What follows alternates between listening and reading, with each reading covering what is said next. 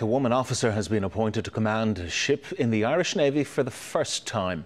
Lieutenant Commander Roberta O'Brien from County Tipperary took command of the Ellie Ashling at a ceremony in Galway today.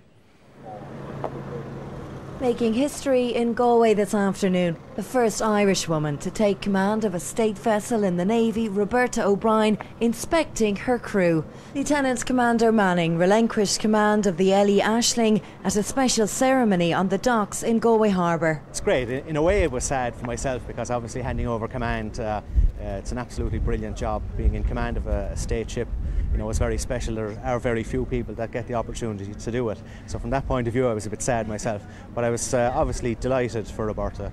Guests of honour, Galway Mayor Pádraig Keneally and local office workers looked on as the 31-year-old signed the ship's log.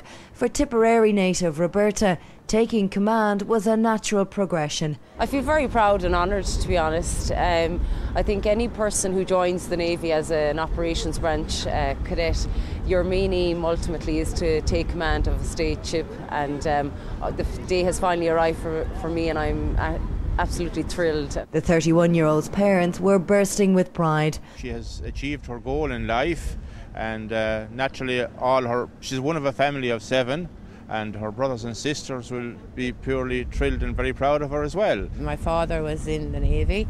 I find this very emotional.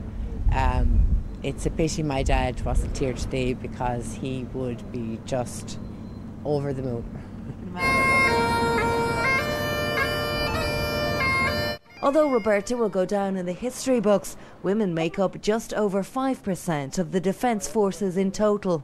The Ellie Ashling heads south on Sunday to take part in a diving exercise with the naval unit in Bantry under the command of a woman for the first time. Rebecca O'Neill, TV3 News, Galway.